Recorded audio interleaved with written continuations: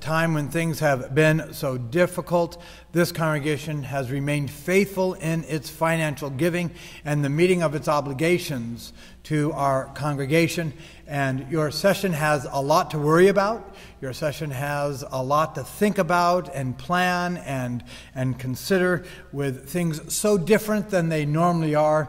But as we get our financial report so well prepared for us each month, we see that our income is meeting all of our expenses. And so that is not one of the things they're having to worry about. And so anybody who's been in a position of responsibility knows what a great relief that is. I would remind folks that we are not passing offering plates during this time, but there are a variety of ways that you can give. We have at the back of each row.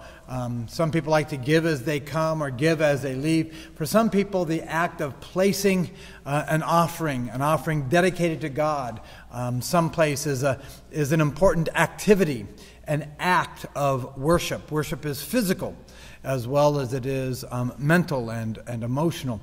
And so some folks appreciate that. Others have told me that preparing an envelope and sending an offering in through the mail has become a time of devotion for them. They use that as a time to pray for the church, to pray for staff, to pray for our ministry, to pray for our impact in our community. So some people have found that to be an added devotional time for them.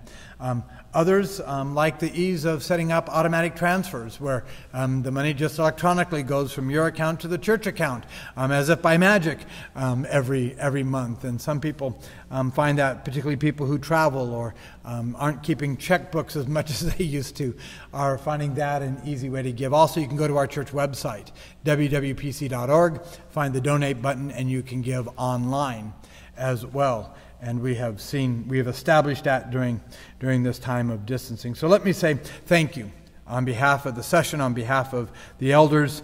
Thank you for your steadfastness in remaining faithful in giving to the ministry of our congregation. I would just say that in some ways our outreach into our community has actually expanded during this time. We've had many of the AA groups that met in other places are no longer allowed to meet in those buildings, so they've relocated here. And we adjust other things in the life of our church, and we balance all of their needs out with the needs of others, and we're able to accommodate all of those AA groups at a time when people who suffer from addiction are finding it easier to give into that addiction. We want to be here. We consider that an essential service to so many in our community. And by your faithful giving, you allow us to do that securely, safely, turn the heat on, turn the air conditioning on. Also, the Red Cross, which uses our place for blood drives, has increased the number of times that they're coming each month. They have a greater need, and they have fewer places opening their doors to them. So the fact that you give and enable us to continue in our ministry is a great outreach. We continue through our pantry shelf to distribute food, and we're doing that differently than we have before, but that continues. Our outreach to the Christian Aid Center and the preparing of meals there continues. Something we normally do at the beginning of the summer, Mission Walla Walla, where our youth go and do acts of compassion and of kindness in our community, acts of service. It took us a while to figure out how to do that safely. It was moved to the end of the summer rather than the beginning of summer, but it still happened. And when things open back up, when things go back to normal, I think we're going to see that there's been a lot more harm done to families. There's going to be a lot more pain and suffering that's gone on than we see right now, and our community will need us now more than ever when that time comes. And so thank you for your faithful giving, that while many of our programs and things have had to be discontinued, we've not diminished our outreach one bit, our ministries of compassion. And so we look forward to the resumption of activities, but thank you for your faithful giving, because when we will be needed, we'll be here. And we'll be here because you've been so faithful. Also want to welcome Facebook that has joined with us as I invite all of us who are gathered here in the service. I invite you to stand for the reading of God's Word. We're going to be looking in some ways at the entirety of Genesis chapter 2, but we're going to be reading from the beginning and the end of Genesis chapter 2. Our first verses are Genesis 2, 1 through 4. Thus the heavens and the earth were finished, and all their multitude. And on the seventh day, God finished the work that he had done, and he rested on the seventh day from all the work that he had done. So God blessed the seventh day and hallowed it, because on it God rested from all the work that he had done in creation. These are the generations of the heavens and the earth when they were created. Continuing and picking up in verse 18. Then the Lord God said, "It is not good that man should be alone. I will make him a helper as his partner."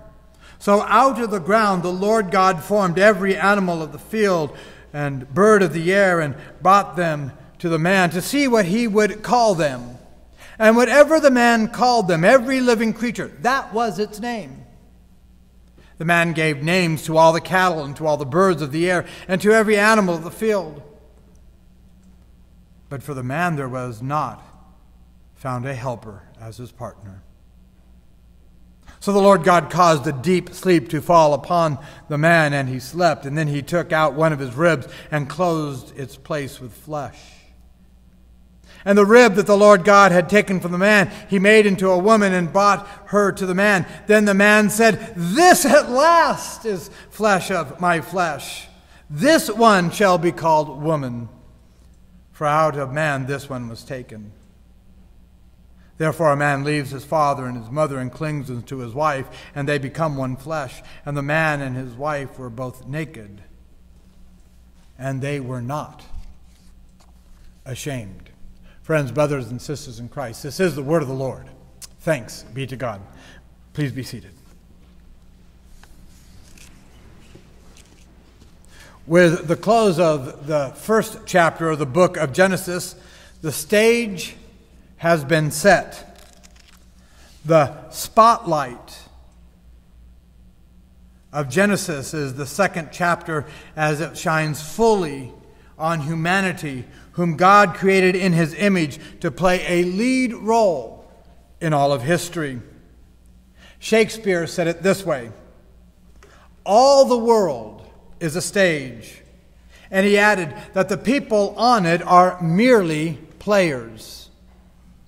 He went on to outline with keen insight and savage humor the 7 acts or ages of man that man passes through, beginning with infant and ending with sans teeth, sans eyes, sans taste, sans everything. That's certainly one way of looking at humanity. But Genesis chapter 2 has much more to offer than even Shakespeare did. As we look into this chapter's teaching on God's masterpiece, as we look into this chapter's teaching on the creation of humanity, we see a number of things, and it should be pointed out that some scholars talk about 2 creation accounts. One creation account in chapter 1 of the book of Genesis, and a second and separate creation account as chapter 2. I believe the writer of Genesis uses a simple technique of introducing a subject in general terms and then placing most of that on the side to dive deeper into something of a more particular interest. This is certainly true, I believe, in the first 3 chapters of the book of Genesis. In addition, it should be noted that the New Testament draws freely from both the first and second chapter of the book of Genesis on many occasions and quotes them both without differentiation. The New Testament witness is that Genesis chapter 1 and Genesis chapter 2 aren't 2 separate accounts, but one consistent whole, to be seen and understood that way. For example, the Lord Jesus' famous teaching on marriage in Mark chapter 10, verses 6 through 7, draws from both the first chapter of the book of Genesis and the second chapter of the book of Genesis. But from the beginning of creation, God made them male and female, quoting from Genesis chapter 1, verse 27. For this reason, a man shall leave his father and mother and be joined unto his wife, quoting from Genesis chapter 2, 24. Jesus goes back and forth between both chapters as though they are one account, because that's what they are. They are one account. And the way the writer of the book of Genesis structures it demonstrates the unity of the whole of Genesis 1, 2, and 3, rather than two separate accounts of creation taken from different sources and merely placed side by side as comparisons, as some scholars would suggest. In fact, I think in the broadest terms we can look at Genesis chapters 1 and 2 and outline them this way. Genesis chapter 1, verse 1 details and describes how God created the heavens and the earth, a finished event. Then in verses 2 through 31 of Genesis 1, God unpacks how he made the land, this place, thriving and capable for humanity to live on it and to flourish in his creation. And then once he has done that, he says, let's dive deeper into looking at humanity. So in chapter 2, God gets to the issue of humanity more closely, under a more closer microscopic look. So what we see is God begins with the broadest issue and goes a little further, a little narrower in the rest of chapter 1. Then in chapter 2, God goes more narrowly, looking at a specific part of his creation, specifically humanity, and how the rest of that creation relates to humanity. It takes center stage. God is making it clear he has designed this world for the crown of his creation, humanity. And then tells us how we were created and why we were created. God made everything for humanity to flourish and to thrive in his good world. And so from Genesis chapter 2, there are a number of things we learn about man, but I think it's important for us to first stop and see that we cannot understand ourselves until we first understand God. John Calvin put it this way in the introduction to his Institutes of the Christian Religion. He said, there can be no proper understanding of self without first understanding God. You have to understand the Creator before you can have any understanding of the created. You have to know who God is if you ever hope to ever understand yourself. You might look at that person who looks back at you in the mirror, or look back at photos of yourself, or think about your life and say, who am I? In fact, the group The Who asked that question in the 60s. Who am I? Who am I? Some of you might remember it. Well, we can't understand who we are without first understanding who God is. So Genesis chapter 1 sets the stage. God is creator. God is omniscient. God is omnipotent. God is all-powerful. God is loving and gracious and kind. And that gets unpacked as we go throughout the rest of Scripture. But now, having a glimpse of who God is, we're going to delve more deeply into who humanity is. And that takes sharper focus in the second chapter of Genesis. First, we learn that man is a natural being. Humanity, we are natural beings. The first thing we learn about the actual physical creation of humanity is that the Lord God formed humanity of the dust of the ground and breathed into his nostrils the breath of life, and man became a living being, verse 7. The simplicity of this description, when placed alongside the complex theories and brilliant dissertations, which are the products of man's incessant search for discovery of everything, including himself, how we are created physically and what makes us tick emotionally and psychologically. When we see this profound statement placed upon and beside all of that, we see that this statement in Genesis is elastic enough to encompass what we have or what we ever will learn about humanity. We have been created from the dust, and God breathed life into us. Whatever we learn is just learning a little bit more about that. Briscoe points out that the Bible states unequivocally that humanity, like the animals, comes from the dust of the ground, and moreover will return to the dust. We'll read next week in chapter 3. Coder and Howe, in their book, The Bible, Science, and Creation, have taken the trouble to calculate that the human body is composed of about 8 pounds of oxygen, 2 ounces of salt, 50 quarts of water, 3 pounds of calcium, 24 pounds of carbon, and some chlorine, phosphorus, fat, iron, sulfur, and glycerin. Of course, it's one thing to make a pile of all these common elements. It's a completely different thing altogether to make a human and have those things become human. The Scriptures make the point plainly. Humanity was fearfully and wonderfully made. We were constructed for a purpose and a destiny and a grandeur. We're not just some accidents of piles of stuff. God breathed life into the stuff of creation, and humanity is the result. The Scriptures say that from the humble beginnings in dust, humanity came to be as brilliant as Einstein, as creative as Mozart, and as beautiful as Helen of Troy. The Scriptures unequivocally point to the masterly hand of the Lord God. To underemphasize our dustness would be divorce humanity from God-ordained truth.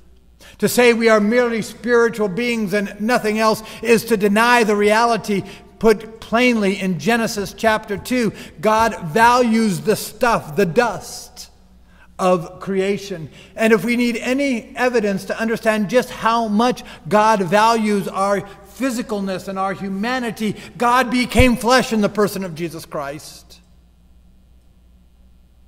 God entered into our dustness, our naturalness, in order to fully demonstrate and articulate and make visible the glory and the wonder of God.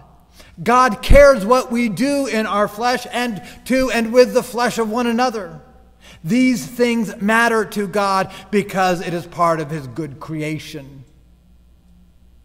We can't simply lay that part aside and say only what God cares about is the spiritual. That would be a heresy among the highest order. The church has gotten into those kinds of heresies before, and we need to steer clear from them. That's why when we sin in our flesh, it grieves God. Because God made the dust and the stuff of our humanity.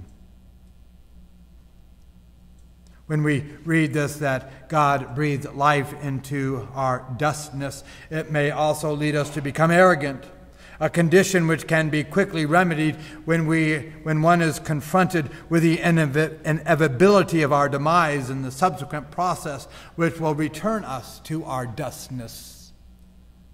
One of the most poignant moments ever when I gather with a family at the time of burial is when we get to the part of the service where I say earth to earth, ashes to ashes, and dust to dust. We need to be reminded, from the dust you have come, and so to the dust you shall return, lest we become too arrogant and we think of ourselves as our own masters. We were made by one other, God, and so to God alone we give all devotion, glory, honor, and praise.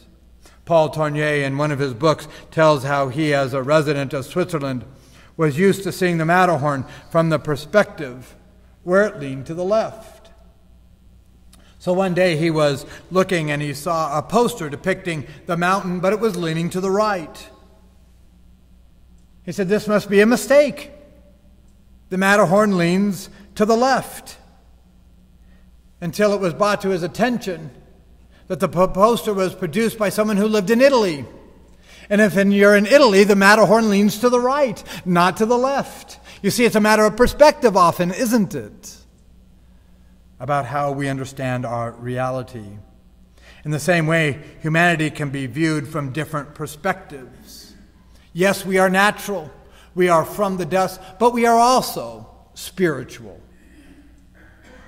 If the word formed gives the impression that God was something of a technician when he was making humanity, the word breathed into us should do away with any thought that God was somehow distant and remote from his creation when we were made. It's a picture of delightful intimacy when God breathes into his nostrils the breath of life. Some of our early founders of our country were deists. They believed that God was a creator, but was a hands-off creator, not involved in creation. Well, the Bible tells a different story, doesn't it? The Bible tells the story of God who is so intimately involved in creation that without that involvement we have no breath. That his breath is given to us as our breath. God was not only portraying humans' total dependency, but also showing his desire for a relationship with the human. The Hebrew word for being is nephesh, and its Greek equivalent is psyche. The same word is used to describe other created beings in Genesis 1, 20 through 21 and in 24, but they're translated living creatures. Nephesh is also translated soul on a number of occasions in the Old Testament. But the idea behind the word is linked to the throat or the neck, and accordingly has the connotation of desire, hunger, appetite, as in a longing for. So what we are told is that we were created as longing creatures, creatures with an appetite. But an appetite for what? For relationship. A relationship with our Creator. And our lives are not right when we are not in relationship with the Creator. When we are not in right relationship with God, there's something wrong in us. Because his breath is our breath. His life is our life. This is portrayed in one of my favorite psalms, Psalm 42. As the deer pants for the water, so my soul, or nephesh, longs for you. All the living creatures of the created order live only because of God. But humanity was created in such a way that his being or psyche would long deeply for fulfillment and satisfaction. And that the creation accounts shows clearly that the fulfillment would come only from the breath of life. Only from the breath of God, the breath of life given to us, fulfills our deepest desires. Whether or not we are to picture God breathing into man's nostrils in much the same way that a lifeguard breathes life into a drowning victim, or we see it as more figuratively, it's clear the image presented is one of the closest possible contact and relationship between God and humanity that could be given. It's direct and immediate, and without it we would not have life. This closeness of relationship, which sets humanity apart from the rest of creation, is further illustrated by the specific commands which God gave to man. God said, "Of every tree of the garden you may freely eat, but of the tree of the knowledge of good and evil you shall not eat." Verses 16 and 17. And in so doing, showed that humanity was capable of relating to God at the deepest level possible, of commitment and obedience, and with our volition and with our will. God desires that our will would be in line with his will. There is a popular contemporary Christian song that says, "Oh God, might my heart break for the things that break your heart." That our will would be consistent with his will. God wants our desire to be consistent with his desire, for us to be obedient to the things which he cares about. He was able to hear, understand, elevate, and determine what God was saying to him was Adam, and then decide what he would do about it. Man as a natural being was able to live in tune with earth, but as a spiritual being was equipped to live in touch with heaven. To suggest, as some have done, that humanity is a naked ape and nothing more is to fall desperately short of the truth revealed in Genesis chapter 2. We were created as spiritual beings, an imprint of the image of God on us. We were also created to be productive beings. At one stage in the creation process, the Lord God had not caused it to rain on the earth, and there was no man to till the ground, but a mist went up from the earth and watered the whole face of the ground, verses 5 and 6. At a later stage, however, the Lord God took the man and put him in the Garden of Eden to tend and keep it, verse 15. Clearly, God's intention from the beginning was to put humanity to work.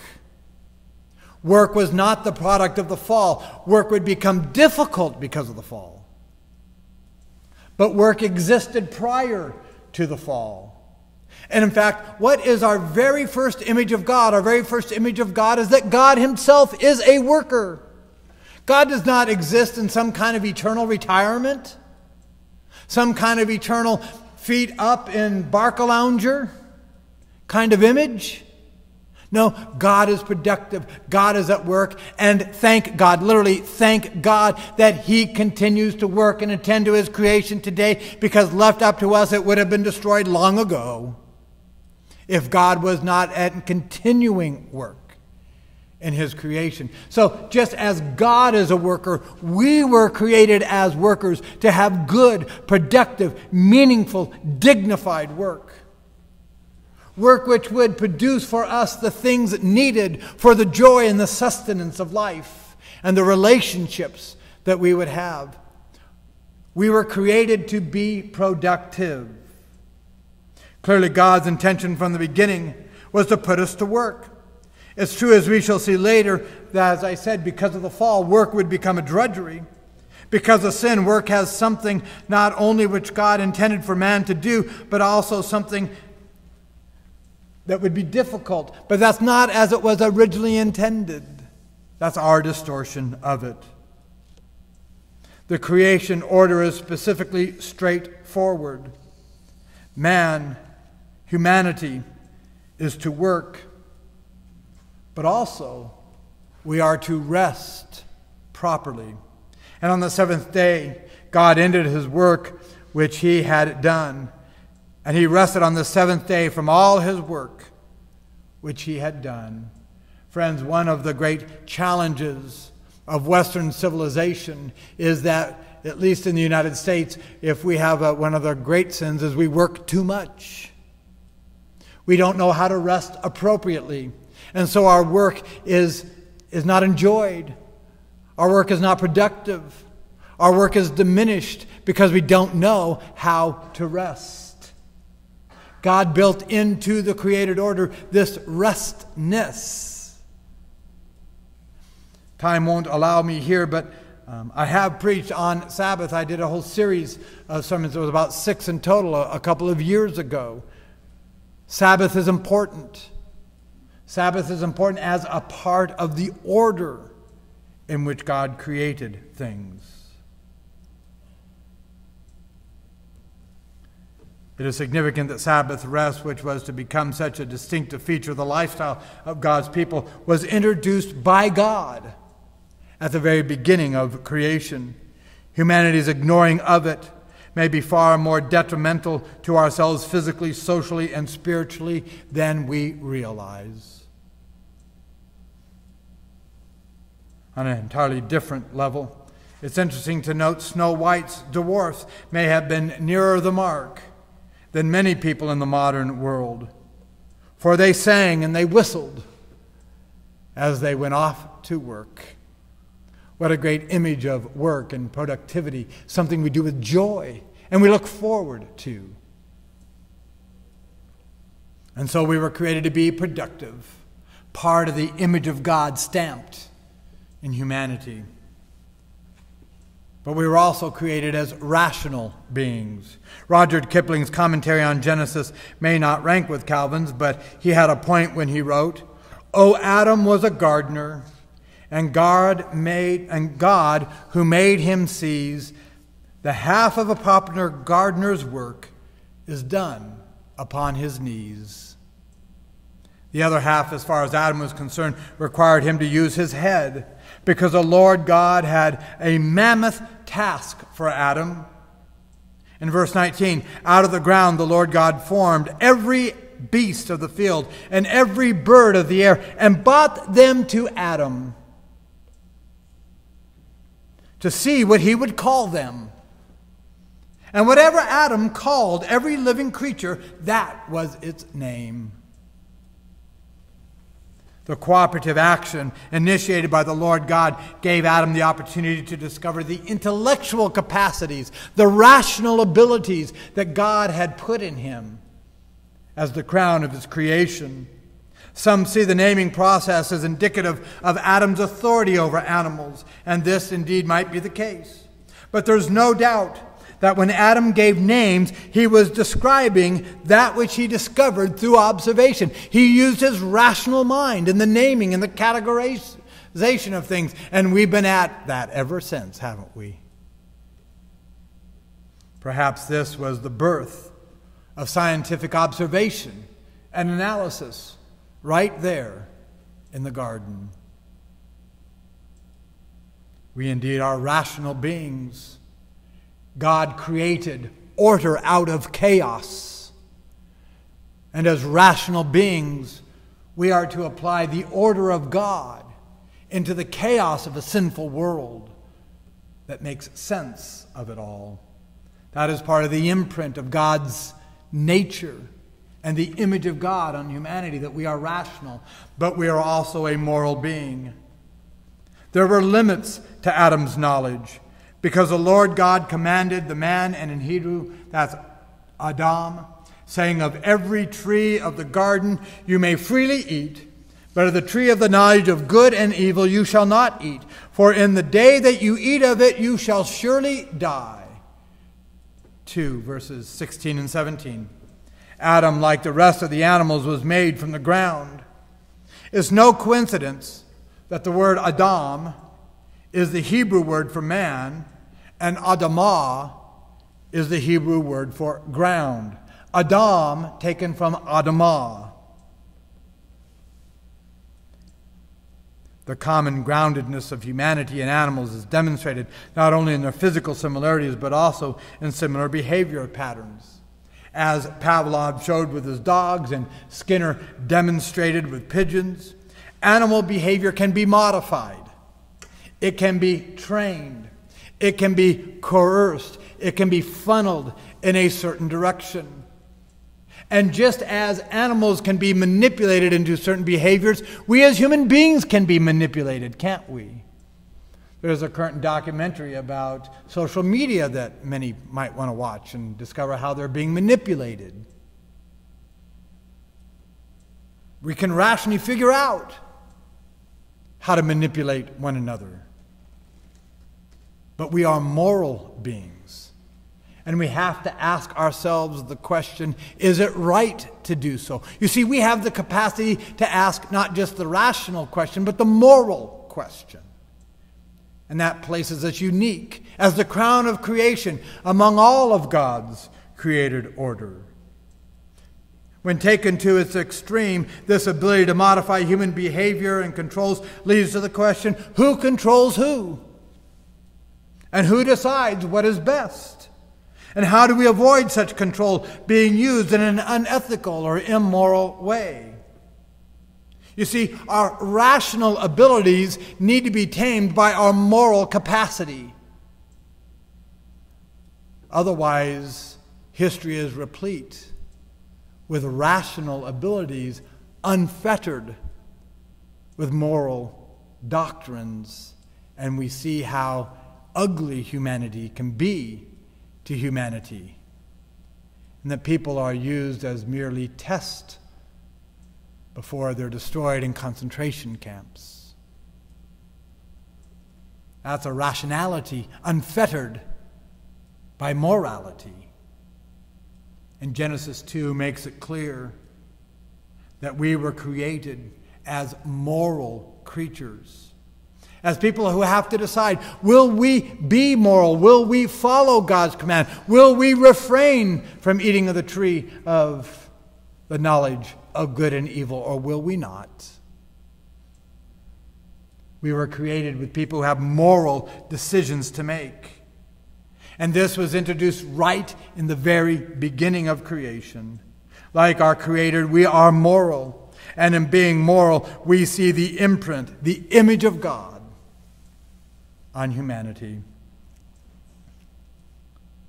According to Genesis 1, when God surveyed his creation piece by piece, he affirmed it as good. And we saw his finished work. He said it was very good. But friends, there was a fly in the ointment. In verse 18 we read, and then God said, it is not good that man should be alone. I will make him a helper comparable to him. For the first time, God announces something is not good in his creation. And it has to do with humanity's sense of isolation and his inability to reproduce himself according to the divine instructions. The helper equal to him was absolutely necessary. Friends, one of the greatest tragedies I think we're going to discover when things go back to normal and we see the residue of our lockdowns and isolation is that many people will have suffered greatly during this time because of lack of social interaction and relationship. Particularly many of our elderly are struggling even in this moment, isolated and fearful because they have been cut off from their primary relationships. Relationships that the book of Genesis in chapter 2 says are necessary components of our existence. God is a relational God, and we were created to be in relationship to that God. And when we are isolated from one another, we see the devastating impact. In our criminal justice system, one of the harshest penalties is to do what? Put someone in isolation. Cut off from anyone else. Psychologists tell us if somebody remains in that state too long, very, very bad things begin to happen in one's mind. Child development specialists tell us if a child is not hugged, if a child is not held, if a child does not feel its mother and father's body and hear their heartbeat at the earliest of stages, there are significant deformities intellectually and psychologically for the rest of their life. Isolation is one of the cruelest things that humanity can do to humanity. And we see right here in Genesis chapter 2, we were not created to be isolated. We were created for a relationship. All of the components were there, but God said it's not good. Why? Because man has no one to relate to. So the Lord caused a deep sleep to fall on Adam, and he slept, and he took one of his ribs, and the rib which the Lord God had taken from man, and he made it into a woman. Verses 21 and 22. This beautiful, perfect woman was presented by God to the revived Adam, who immediately recognized that she was uniquely a part of him. She was different from all the rest of creation. They were of one flesh. They were of the same image, the image of God. The estrangement and distance which he had felt so poignantly as he reviewed the rest of creation was gone.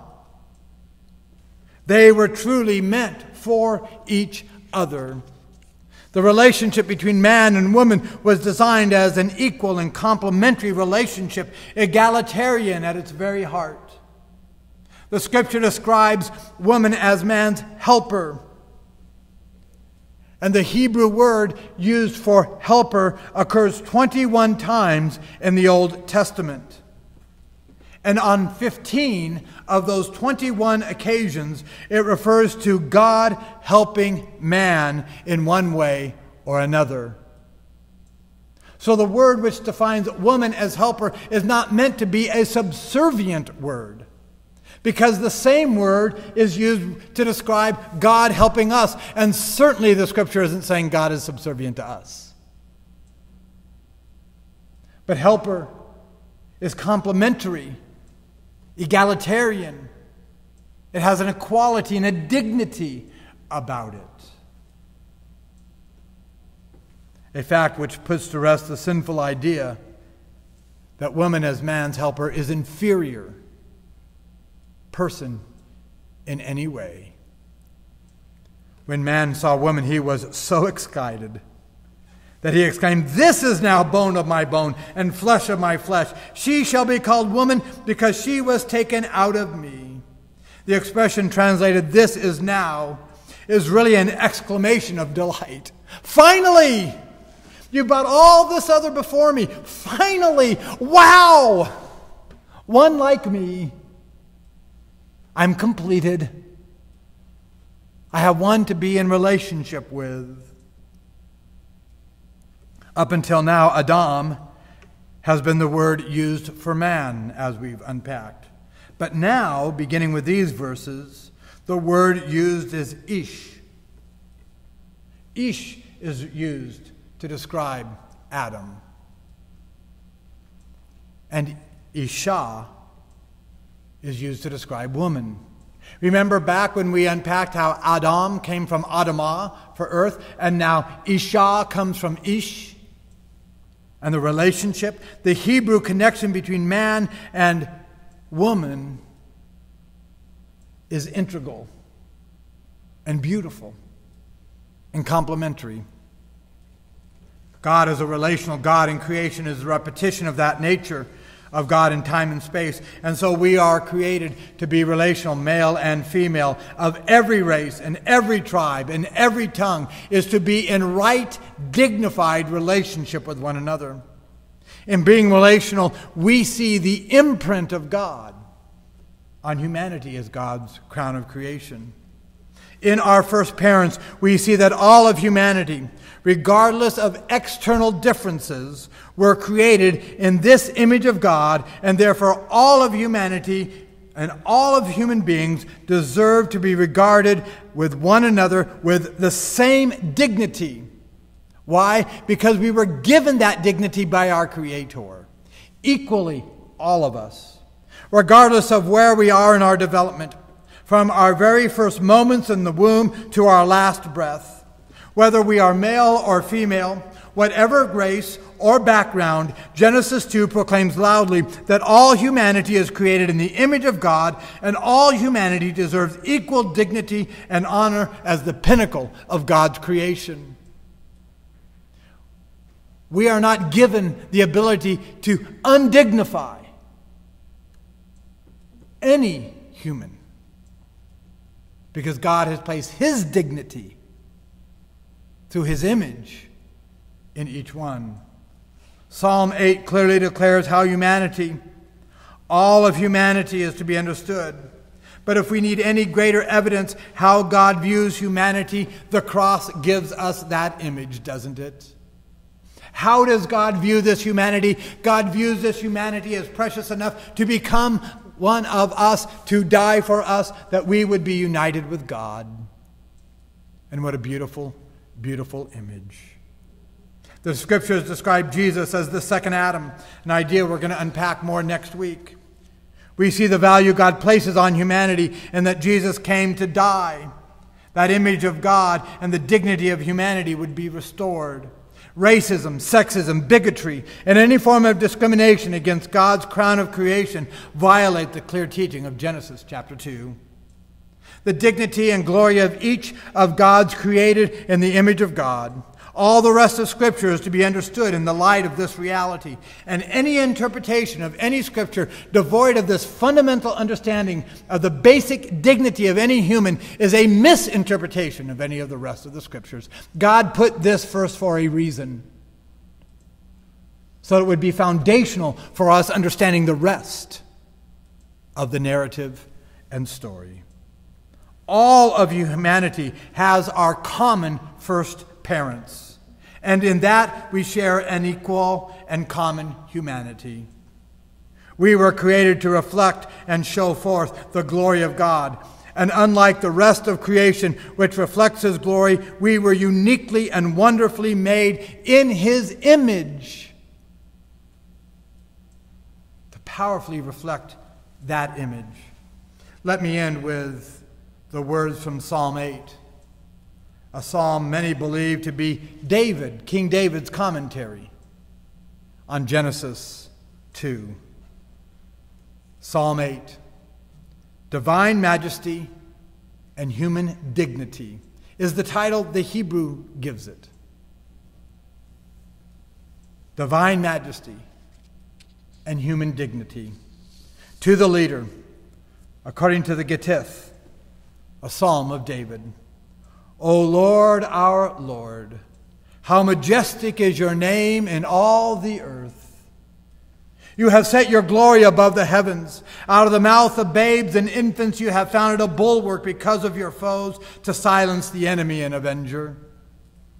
When I look at your heavens, the work of your fingers, the moon, the stars you have established, what are human beings that you are mindful of them?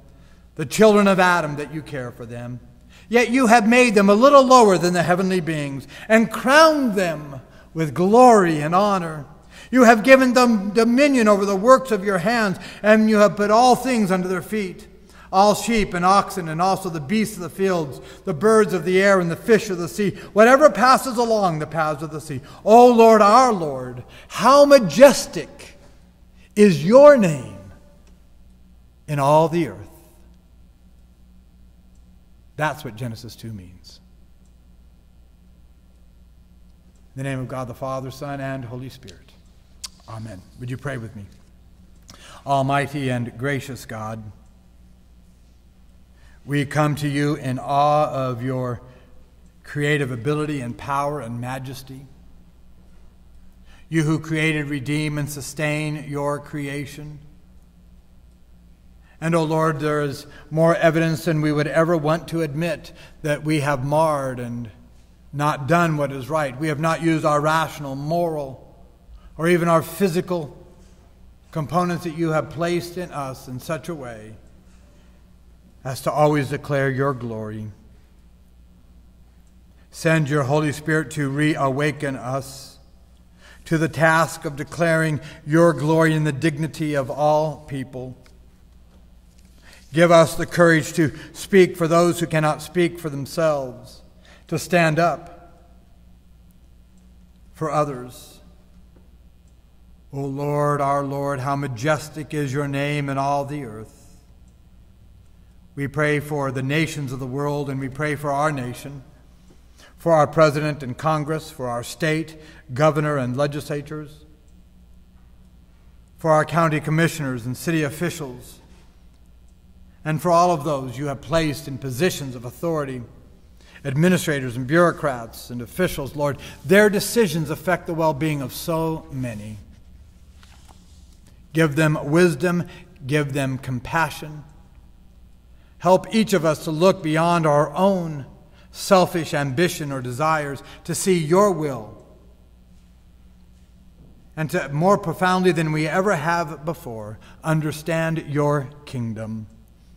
And to this end, O Lord, we use the words of the prayer of your kingdom that our Lord taught us, saying, Our Father, who art in heaven, hallowed be thy name.